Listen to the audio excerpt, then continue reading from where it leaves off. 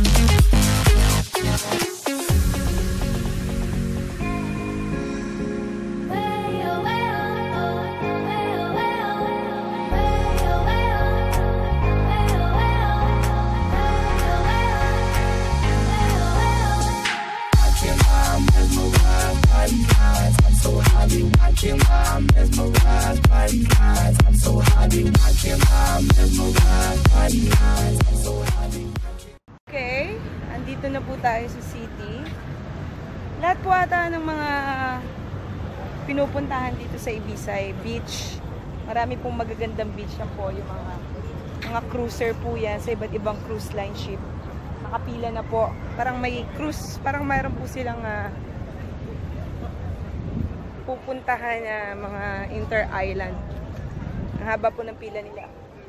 Meron din po ditong beach na Bora Bora, which is na, meron po yun sa French Polynesian. Mas maganda po yun. Pero of course, mas the best po doon yung Boracay natin.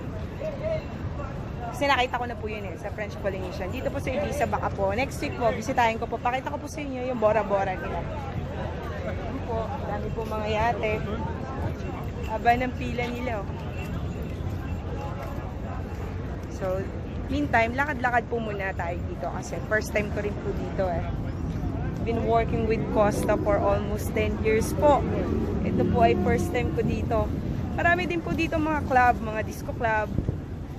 Andito po si J Balvin. Isang buwan na ito kung nag-play dito sa club. Club Pacha, I think. Yan po. Yeah!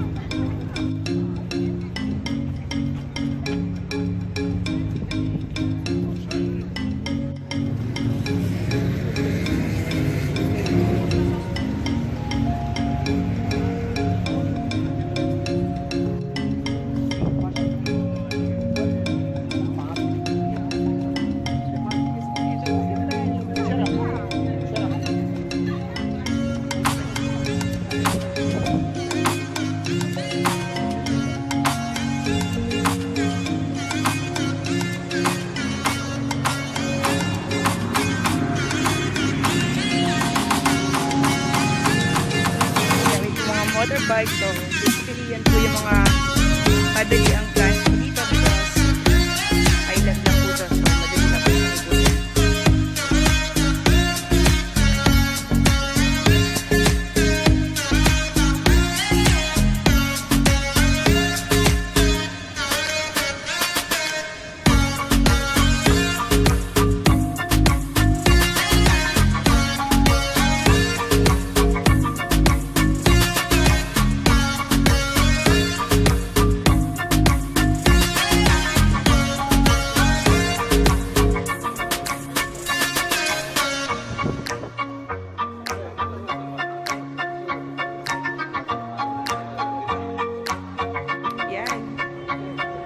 din pong 10-euro shop. Frozen yogurt.